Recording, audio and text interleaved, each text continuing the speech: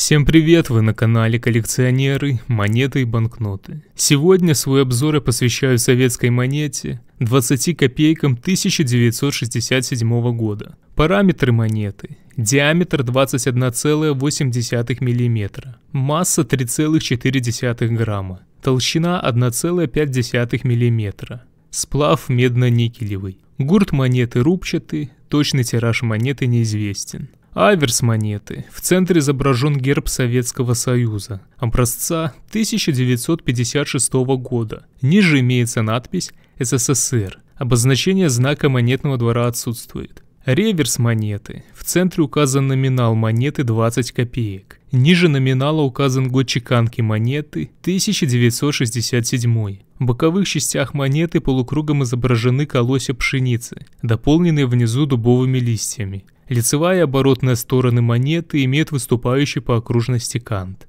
Монета 20 копеек 1967 года разновидностей не имеет. Что касается цены монеты, то она составляет 1500 рублей. Напоминаю, что цена монеты зависит от сохранности, и она может быть как выше, так и ниже указанных здесь цен. Если же у вас есть монета 20 копеек 1967 года, то не забудьте написать об этом в комментарии. Если вам понравилось данное видео, то не поленитесь поддержать его лайком и подпиской на канал. До скорых встреч!